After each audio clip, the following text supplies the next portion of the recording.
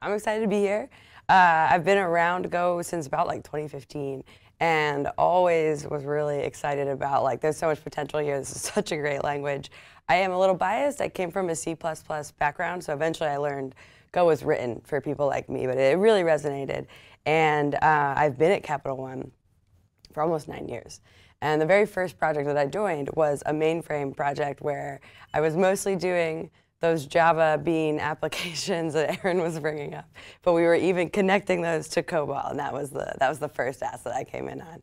And since then, have seen the company try different strategies for how do you work with mainframes, how can we modernize them, and want to share both how that works and like understanding how a large legacy type system operates, and then covering how you can use Go and the language both from the technical standpoints and also the principles that are guiding it to build at that scale at your company. So this is a bit of an outline. To give a warning, if you thought you came to this Go conference and we were just going to talk about Go code, unfortunately I'm going to be asking all of you to like really dig into like what is a mainframe, what are legacy systems, and like how do you hopefully learn some of these strategies, because if you have not worked with modernizing legacy systems very often, a lot of the obvious answers that you will try fail, and I want to share that experience to hopefully help you. And then for those that after you've kind of tried and you've potentially failed, what's going to work and how do you use it to build large teams that are going to tackle this problem ideally in Go. All right, so to kick it off, I'm going to assume not everybody really knows exactly what a mainframe is. If you do, if you've worked in mainframes, especially if you've written COBOL, I like absolutely want to talk to you, so please reach out in Discord. I'd love to share some experiences. But mainframes were created 77 years ago. So that's when the first one launched, the Harvard Mark I. It was created by this guy, Howard. This is the original kind of squad that led the launch of this massive mainframe. And I've added here a picture that almost encapsulates the entire size of the mainframe. It's in fact 55 feet wide, so like much larger than my New York apartment, probably two of them side by side. But what this mainframe was for is, you can see at the very first section, this has a 30 down by 24 across set of switches, and there's actually two of them, so you've got 60, but those are all going to be used for tracking the values inside your mainframe. And what you can do is you can do up to 72 numbers. They can be 23 digits long, and you can do a bunch of math. So I've included some of the metrics, how fast you can do these math equations. And at the time, this was just absolutely mind-blowing. The Howard, the guy who created this, was all over saying, this is it, we've solved this problem. There's going to be 24 entire mainframes used in the entire world, 24 or 27, something like that. He's like, that's it. We're going to do all of our math problems and solve the world's problems. The second picture I want to show that I really like is, this is a picture of the punch codes that they would put in to this mainframe system. And there were two things when I was like pulling up just some images around mainframes that stood out for this picture. So the first was, I could really picture us at like conference talks today if we did not write with human words and instead wrote in punch codes. I can totally picture the like slides and way of analysis of writing our code, and I think that would actually be a really fun exercise to do at some point in time. But second, something that's very not necessarily well known is there's the story of Grace Hopper and the mainframe team finding a bug in their system. And it was one of those, like, they couldn't figure out why it wasn't running. And eventually they actually physically looked in that 55-foot mainframe and found a moth sitting inside. So from then on, whenever they had issues with their code, even if it was in fact their punched code, they would say, it's a bug, it's like, it's not me. With these pieces of paper that were punched, eventually, you're doing your calculations and you're running through all of them, and it doesn't take you long to say, like, I want to run this again. I want to run this with different values, but I want it to be the same set of instructions. And so what they ended up doing was they taped the paper back to itself, creating a loop that would run. And that's literally why we call it for loops today. That's why you reference, oh, you're going to run this code again in this loop interface. And it's because we taped this paper back on itself. And so I just found that kind of fun and interesting to see how that terminology is absolutely what we still use today.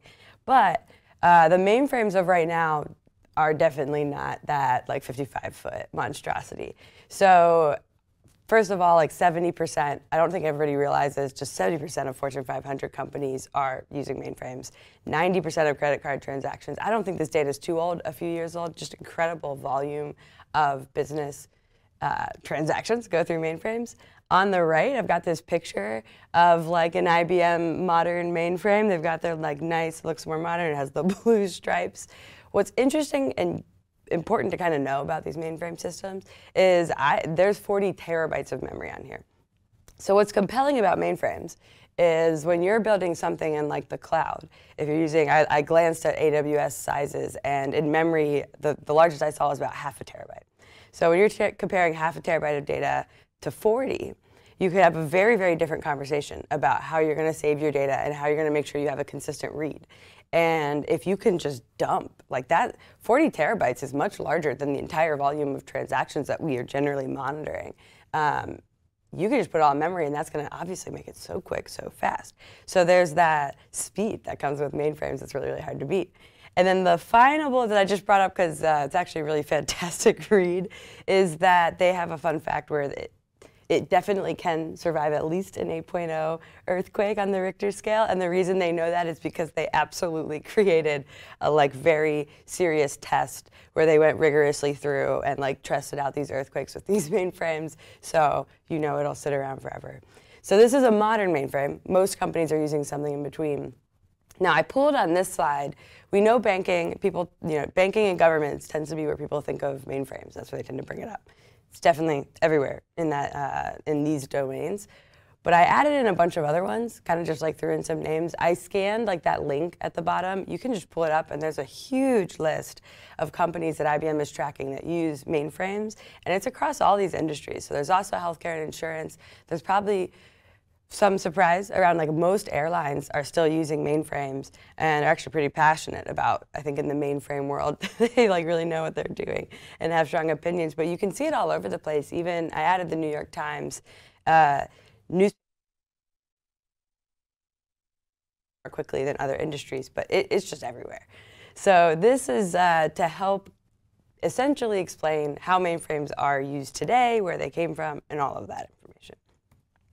Now, 9 years ago, that's when I was introduced to mainframe development, and I joined a team where we were tasked with, we've got multiple mainframes, and we want to merge 2 of them. That's a common strategy if you're working with legacy systems and you've got your data inside of them.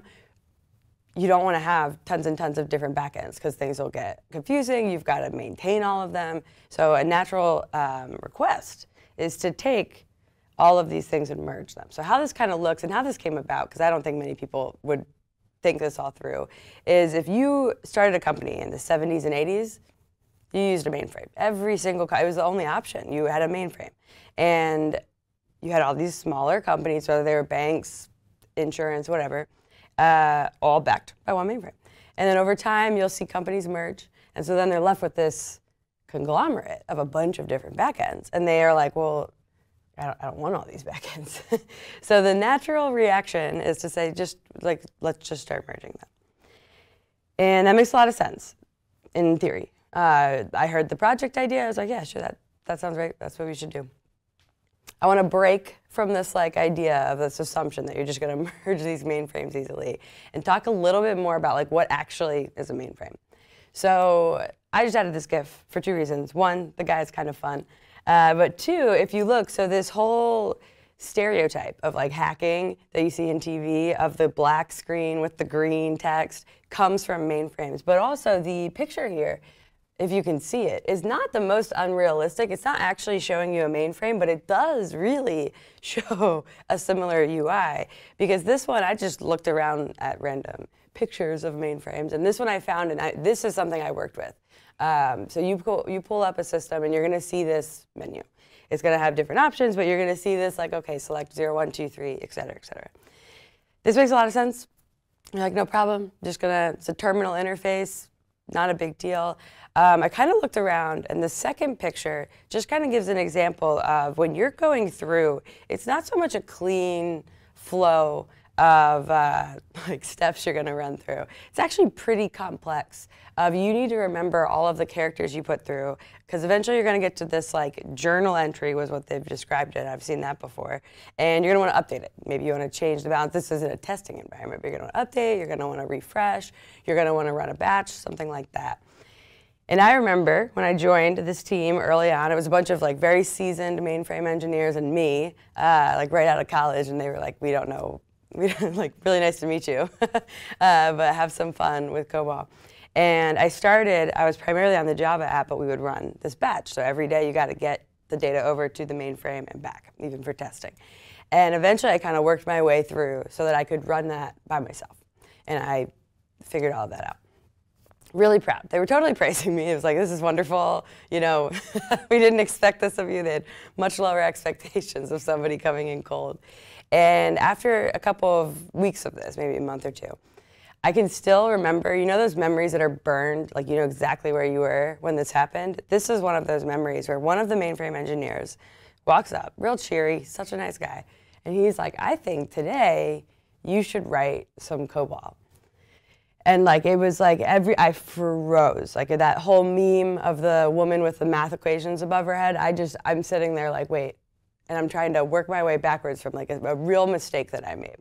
And I quickly get there. But in that moment, was like, what do you mean I should write COBOL? I was like, what have I been doing? And now I don't say anything out loud, but I was able to trace like, oh, I'm just using a UI. That's very obvious. But the complexity of when you are working through trying to figure out what you want to update just through this UI actually feels so similar to programming that I didn't even realize. Like I wasn't actually doing anything. I was just using the system. So I play it cool. I pretend like I did not think I was already writing COBOL, and this is just a random sample. They actually show me how to access the COBOL code for this mainframe system. And I kind of look through it, I'm like, actually, okay, like this seems all right. It's a little bit dark, I don't know what you can see or not see. But you can see, it's similar looking to assembly, but you can see there's variables. So you can kind of reason about it, you're like, okay. And the task that they gave me was we need to update this field value from this type to another type. Sure, no big deal, because we're doing a data migration. So it was this, we need to update to another. So I should have known something was up because the other mainframe engineers were all like peeking their heads over like, oh, this is interesting. We're going to have her actually go do something. And they kind of give me that task and I work through it and I'm reading. And you know, I really underestimated how long in a terminal you can be scrolling because there's not much of like a UI to tell you how long the files are. But eventually I'm like, okay, I see where this field structure is and I kind of see how you update it. So I would go update it here. And it was at that point that I realized it was like a total joke to give that task to me because they were then like, yeah, no, you can't do that. You can't do that. You definitely cannot. Because if you update it here, you're only updating this parent value. And in fact, there's all these other values of these like children representations of that field that you need to make sure are correct. And if you miss any of them, your data migration is going to fail. So they were actually attempting to teach me why their job was hard and why they were frustrated. And it mostly worked. And then I was like, well, now I know what COBOL is, apparently, after a while. But what I want to bring up, the last point I want about mainframe merges, is it's not that they are impossible. It's not that you can't do it. But it's very, you need to be very serious about how you're going to take this activity when you go into it. This is a fantastic, it's not a long read, something by an airline mainframe company that's an expert. And it really digs into like, okay, this is what you're gonna run into if you're trying to merge data. And so their comment here, the migrating the required data out is not even remotely similar to migrating data out of any other database system. They do a really good job of being to the point. And that's what engineers who have not experienced mainframe systems will chronically underestimate. So a couple points here that I'll bring up briefly. But just kind of useful if you ever run into this. And if you're ever thinking about not even mainframes, legacy system merges, you need to very much understand the database structure. And so mainframes, they do not have references. There's no like primary keys. There's nothing like that tracking data. If you have a parent-child relationship and you change the parent field, the child's not updated. If you change the child, parent's not updated. The other children are not updated. It's just all a reference.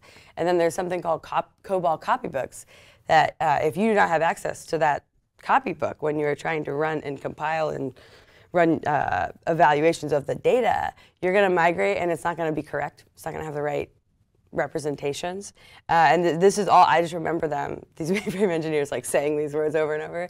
So if you want to check it out, this blog post is just fantastic. But this really articulates how difficult it can be to migrate mainframes together. So I have this experience. I'm now actually a COBOL programmer in some form. And what do you do? Oh, sorry, this got a little messed up. But what do you do when you see something like this? You see this merging. You see it's not going anywhere fast. I was trying to learn COBOL. I was trying to learn mums. And then I was like, I need to get out of this. This is like not the life for me. So naturally, any person in this role moves into somewhere where maybe you could try something new. So I immediately run into the Capital One labs, and they are just absolutely wonderful, really like tolerated my intensity, and was like, we gotta restart. We gotta build another mainframe. This is insane. You wouldn't believe the horrors that I have witnessed. I've since learned it wasn't as bad as I thought, but coming in junior, I was like, this is insane. And so I go to this lab group, and it's like, we gotta fix this. And somehow, there's a group of us in engineering that are like, let's we can do this. Let's go build a new mainframe, which was bold, which was just incredible. So we actually go through and we're like, we're gonna try to reason about how hard can it be. We're gonna try to do accounting for your like credit cards and your bank card. That's not that bad. Two things were important. So first, I love this XKCD. It has just like really stuck with me and like helps me when I'm trying something new and being like, I'm gonna be the one that's gonna fix this problem. This XKCD helps me a lot. So two things happened when we did it. One, were we really solving the problem of like narrowing down the scope of back-end systems in banking?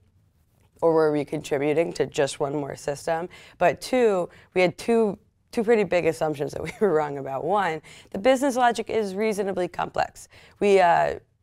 We built like a small team of just engineers. We didn't even have a business person. We were like, we'll figure it out, no big deal.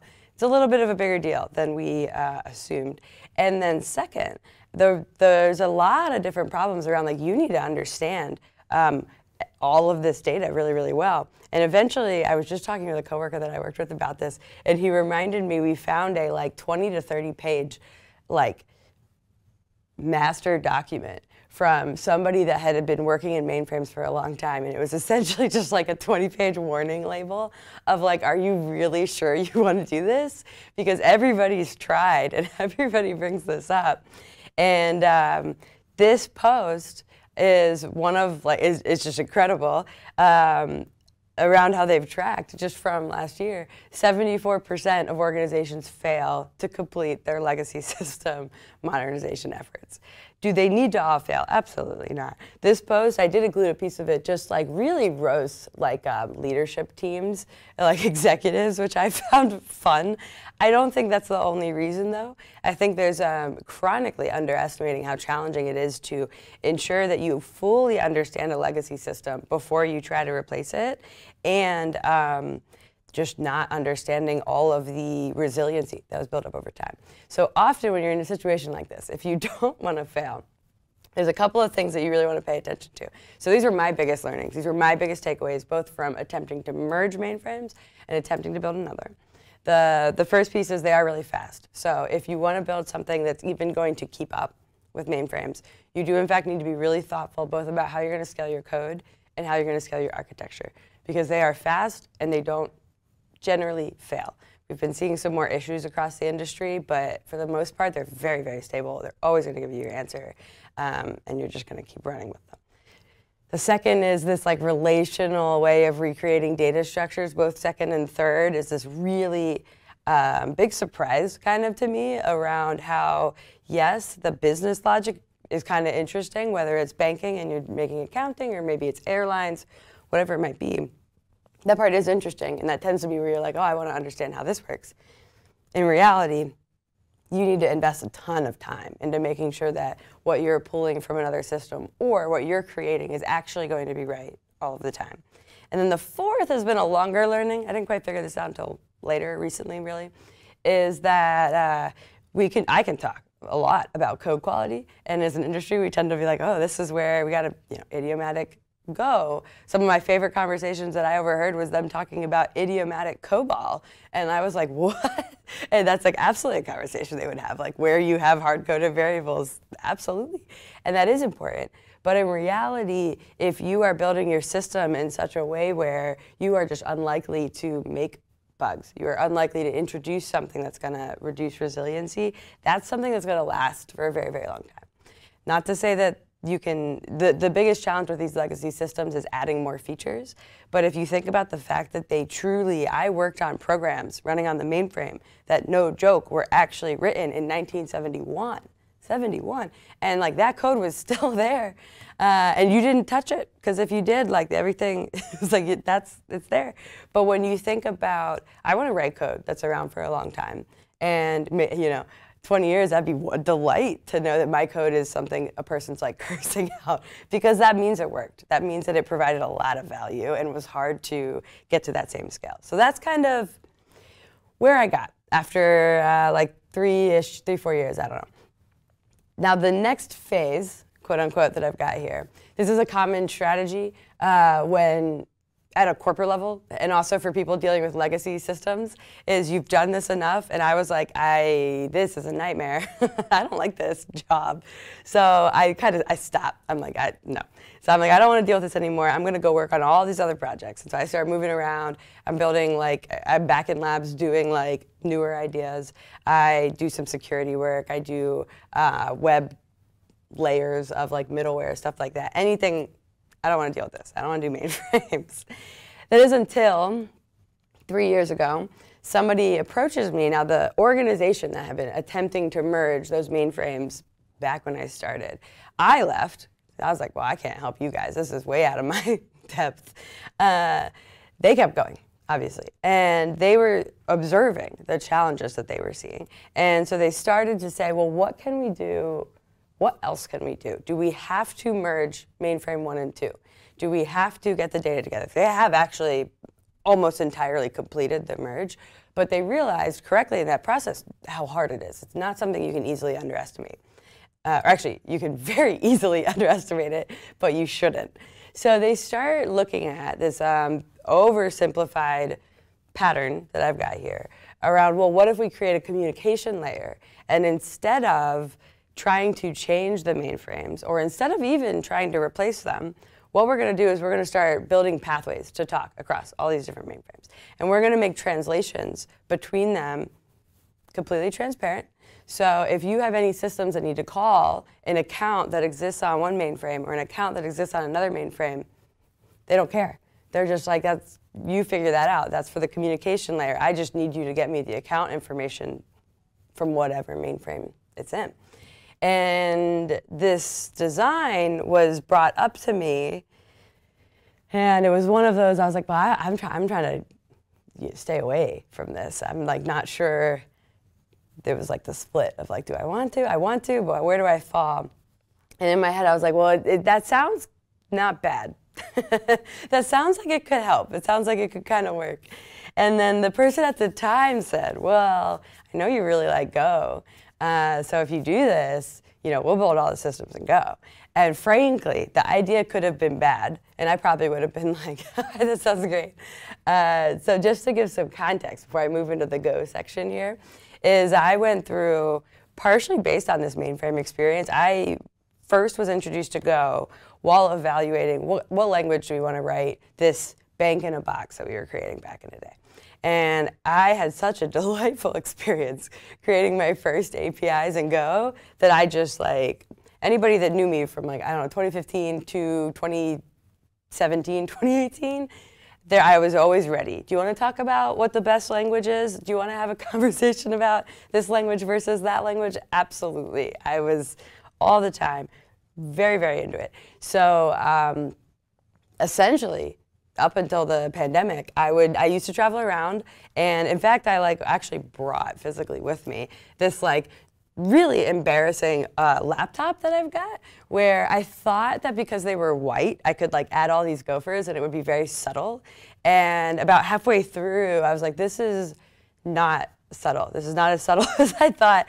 And it did help me realize that I needed to like calm down a little bit on the language. But for years, this laptop just died. I would walk around and everybody would be like, you seem to really like the language.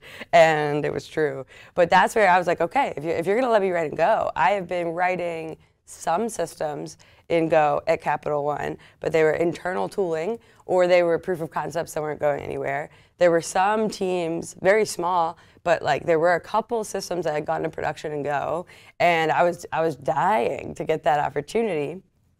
So I say yes, absolutely, that's fantastic. And I have this whole vision of how we're gonna go about this. Like, oh, I've been doing this mainframe stuff. I've seen all these ways that you think it's gonna be easy and it's not. So we're gonna do this right. We're gonna have all these trainings. We're gonna really talk about design. We're gonna talk about our data. We're gonna like have all this like great conversation about what we're trying to do, how we're gonna do it. All the engineers are gonna have like everything they need to like feel really good about their code. And that definitely did not happen. Like not very little of that happened in reality. And I felt a lot of stress for a long period of time, a lot of kind of guilt. Like I did a couple trainings and then it was like, what? I feel like I should be doing more. So the surprise for me is, actually I'm just gonna step, no, I'll keep going. So the surprise for me is I've got a couple skills in here that I learned based on this experience that are not what I would have expected to do, where I would have thought like we've got to write really strong code immediately, or we are going to have all sorts of bugs, we're going to have all sorts of like concerns when we're launching, we're just going to become Mainframe 2.0.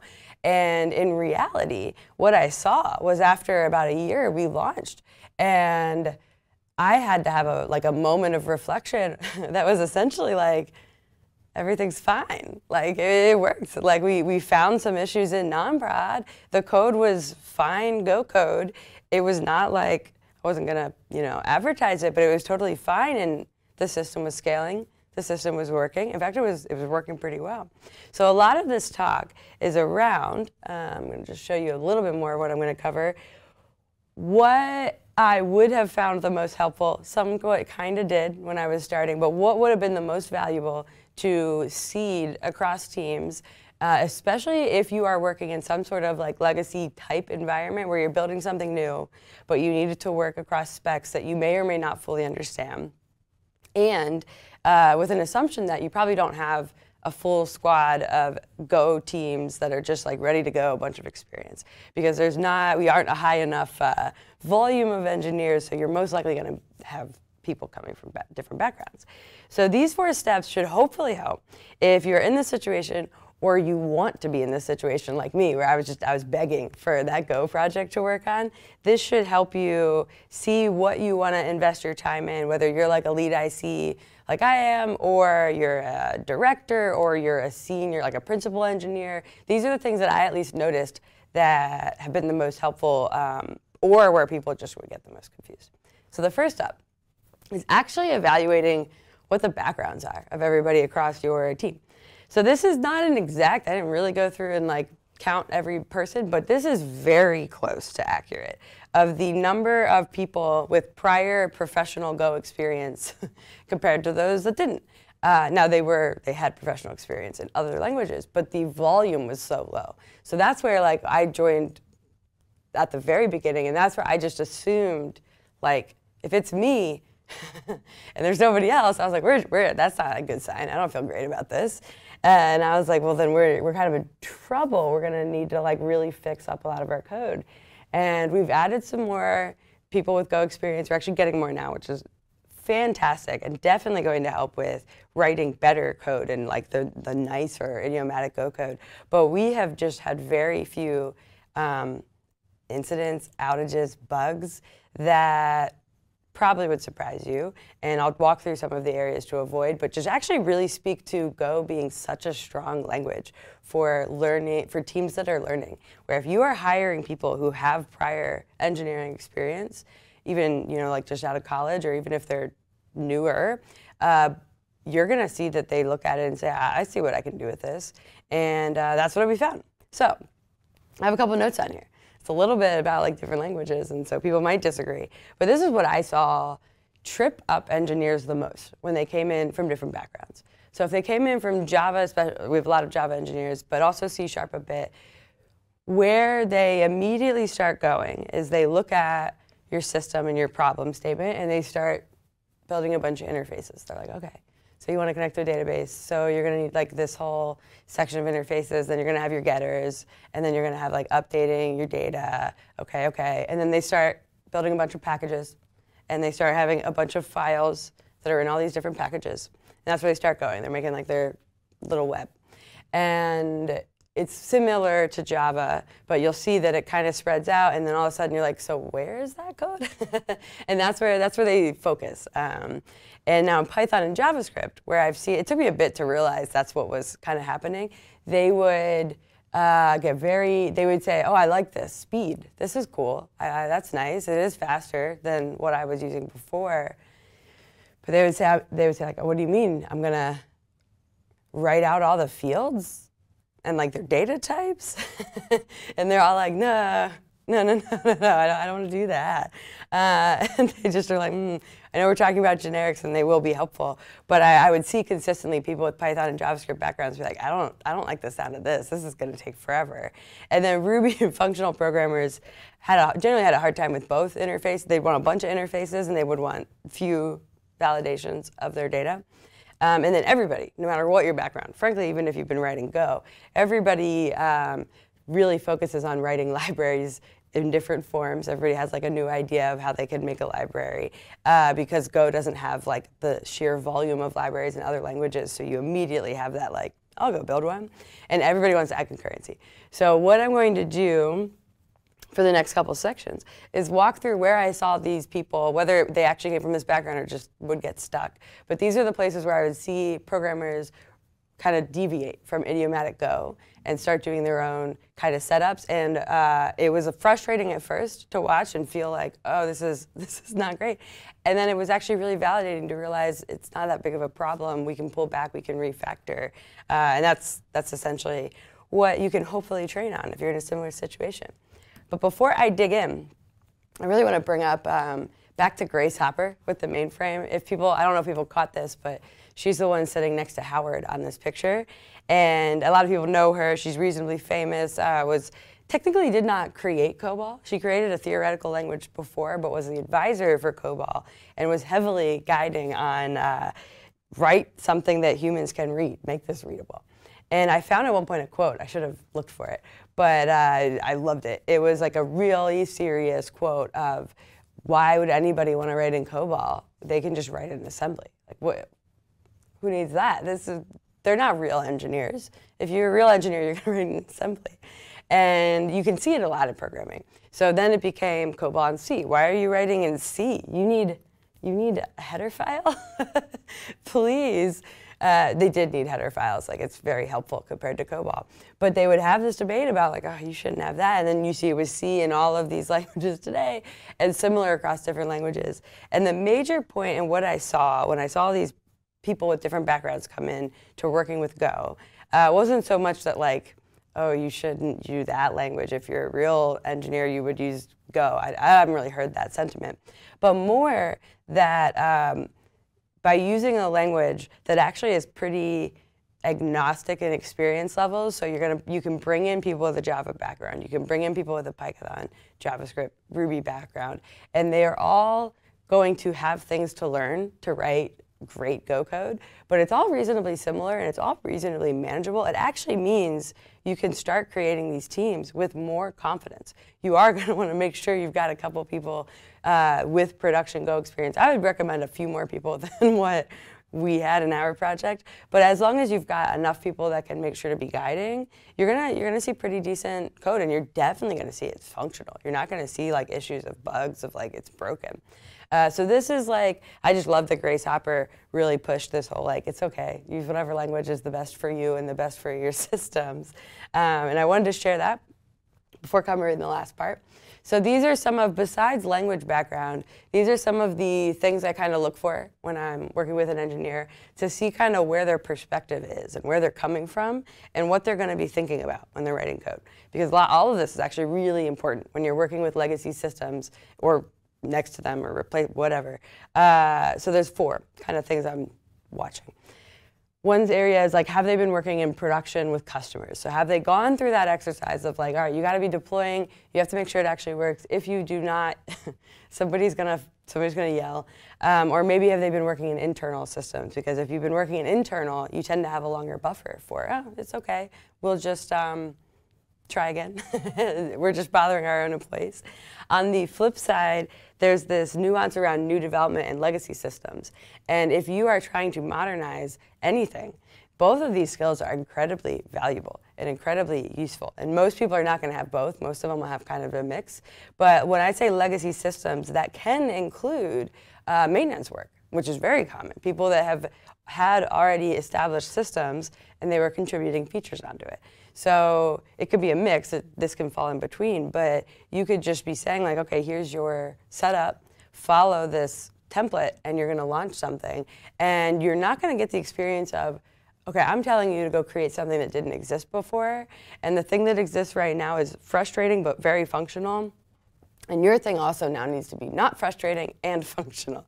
And all of those 4 skills are helpful to kind of see where the engineer is at, see what's going to freak them out, see what's going to make them stressed, and then you can use that to evaluate how you guide them towards strong Go production systems.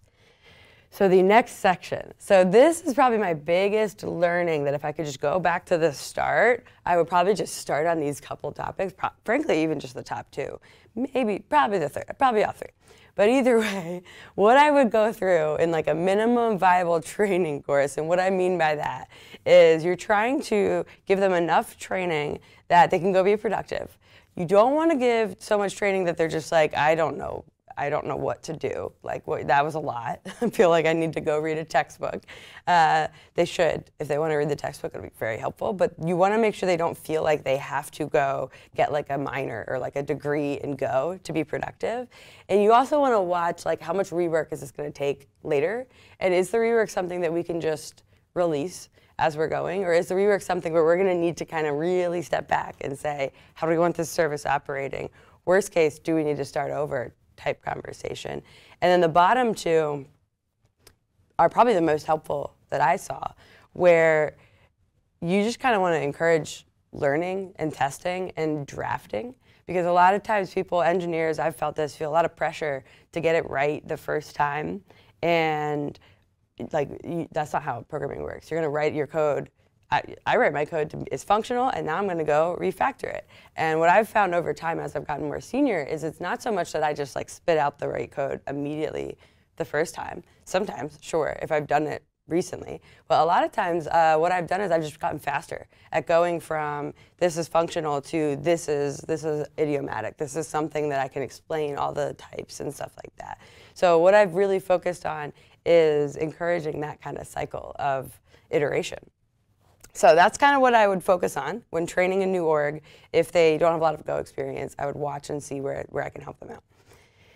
Now the first piece. So this is just straight copied from my absolute favorite in the entire world reference for Go. And it is the wiki page for Golang code review comments. I'm going to just throw this out there. I do not know why it's so hard to Google for this page, but if somebody could fix the SEO on it, would be phenomenal, because this is I actually was looking at it this week. I haven't read it in a minute. I think they've added some more stuff to it, but it's probably like 13 to 15 pages if you print it out.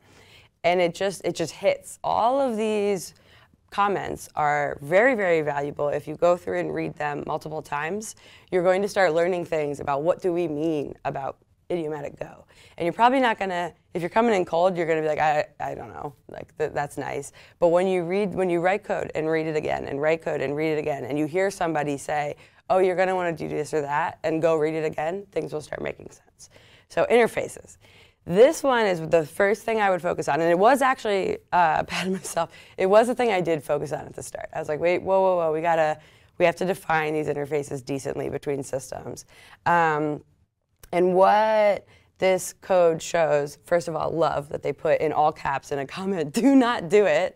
Hilarious, just incredible, whoever wrote this. But what they're saying here is they're saying, this is common in a lot of languages, definitely common in Java, is when you're making a class, you're going to define an interface that has every single method listed. You're just going to these are all the methods that you could use.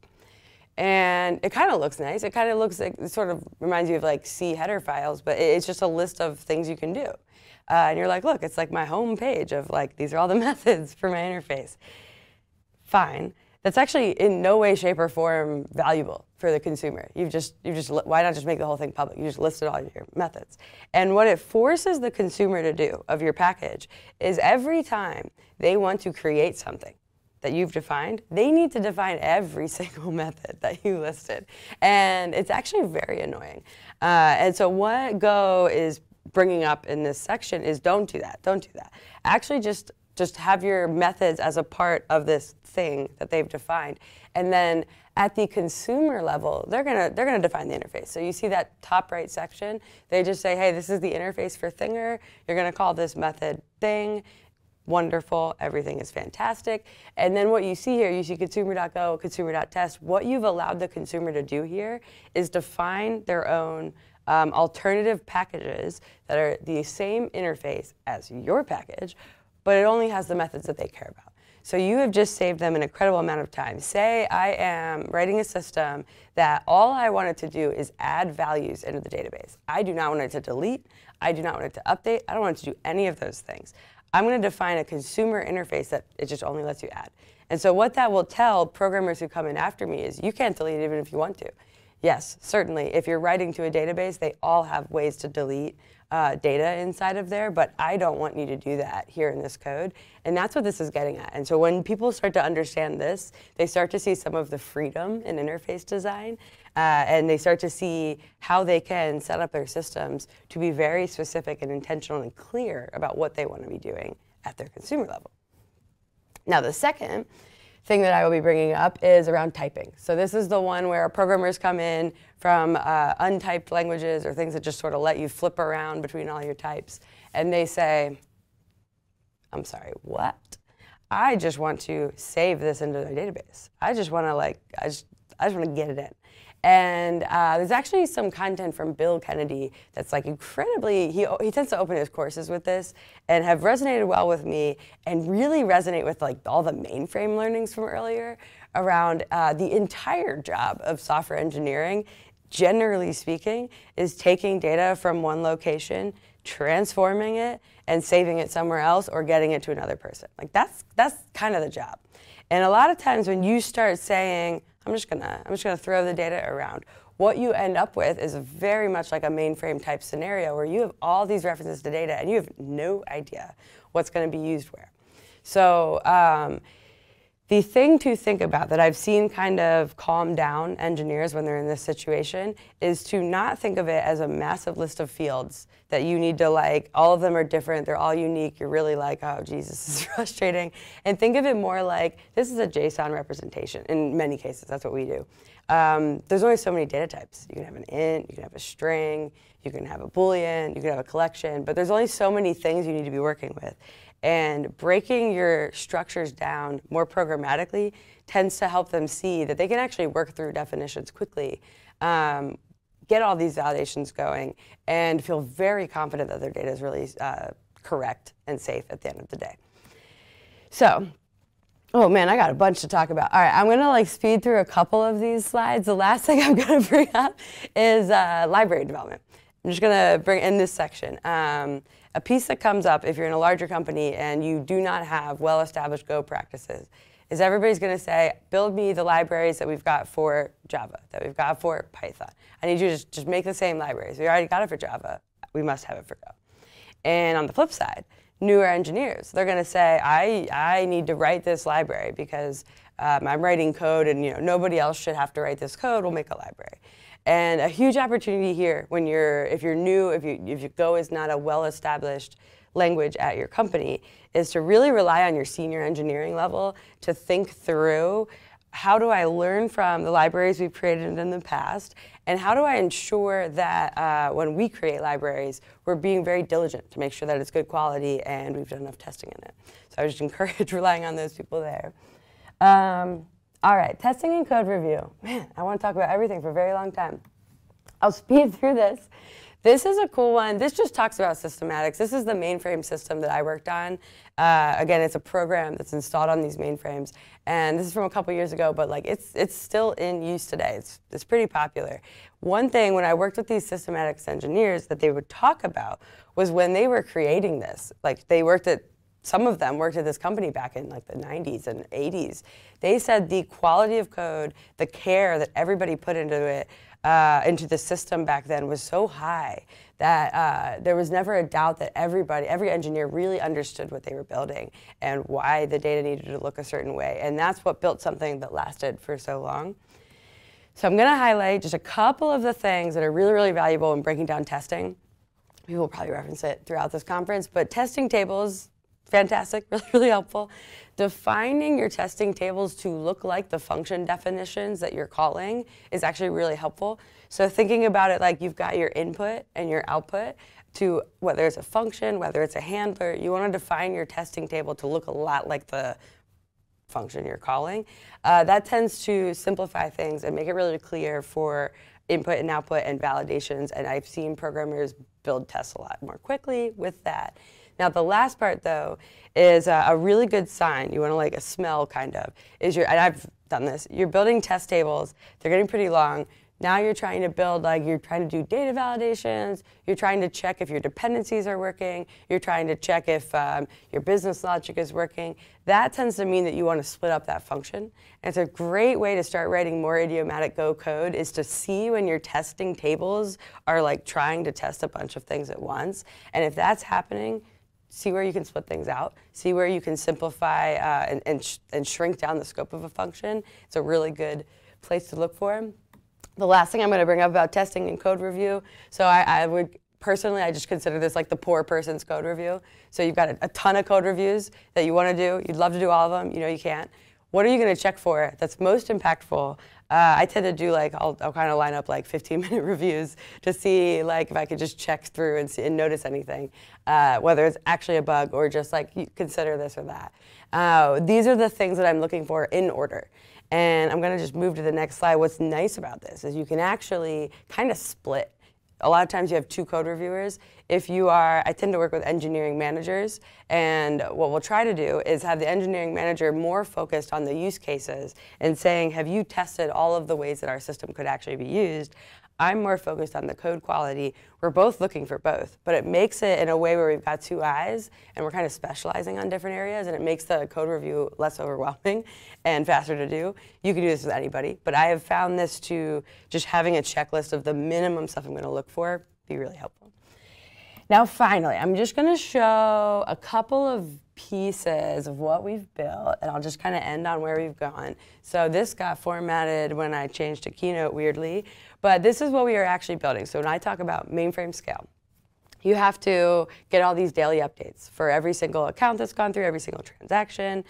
We do not have incredibly high volumes of traffic going through 24/7 yet. It's going to get higher over time, but it's still not overwhelming.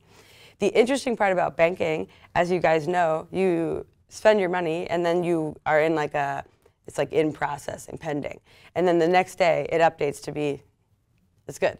What's happening there is you're going through the Federal Reserve, you're checking if like money transferred between all these people. So what we get is essentially like this big dump of all the updates. Like, okay, we've processed, update everything now. And what we want to do is do it as quickly as you can. So we see, I'm going to skip towards the end. Actually, I don't have it all in there. So we've seen up to about like 5 gigabytes per second come through every day that we're trying to process as quickly as we can to update all of our systems. And that creates this interesting load that we've got to handle. And the piece that I will end on, I guess, is I fully expected when building this system that at some point I was going to need to like slow down the team and be like, okay, I need a couple days. We're going to need to refactor and add in some concurrency because at some point we're not going to scale. And to my disappointment, that didn't happen. We actually just scaled. And in fact, where we saw issues had nothing to do with our code, and it had a lot to do with our infrastructure. They are not bad issues, but it had to do with like, we're going to slam you with a bunch of data. So the load balancers actually have a certain level of capacity that they allocate. And if you start, this is our traffic pattern, so you can kind of see we've got some real-time data going through. reasonable volume. And then we've got every single update that's coming for every single account across Capital One. And what you see is like, okay, here's everything happening.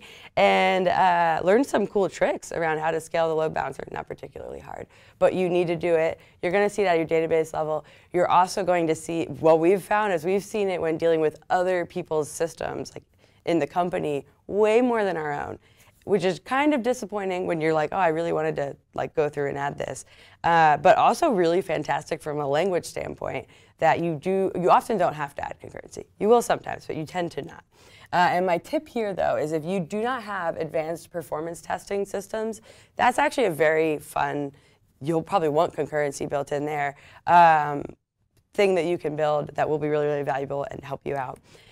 So the final thing I want to bring up is this is sometimes what our traffic patterns look like. So we'll just kind of see tons of requests, and the request volumes themselves are not that high, but the volume of data coming through can be incredibly large. And I remember pulling up production and seeing that this was our traffic pattern and being like, oh no, like this, what was this? And the like pause to realize that like actually everything was perfectly fine. Didn't matter. Nobody was getting alerted to anything. This was just like absolutely what we can scale to. Was really comforting. And at this point in time, over the last like year-ish, we've gotten over 33 million requests, and we've processed, I was hoping we were at the petabyte scale, only at 841 terabytes of data, but we're getting pretty close. And that's just what we've been running so far in this system, all written in Go. And the last bigger thing I wanted to bring up is we did in fact shut down one of our mainframes back in June, which was like my personal, like I was real excited to do it. There's a bunch more to do. But just based on scaling up the systems, writing them all through, had a lot of success. Okay, so the last tiny things I'm just going to mention. First, really quickly, I really want to say hi to my mom. She's watching this. She's not an engineer, but she's actually got really sick over the last month, and she's watching this from a hospital where she just had chemo treatment this week. So I want to say hi to her, and if anybody's watching and you want to just say like, hi mom, I think she would really appreciate it. She was so excited. She kept saying like, you got to do this. You can still go through with all of it. And I think she's just loving seeing everything that we're doing in engineering. You could say hi mom to my mom or your mom, whoever's around.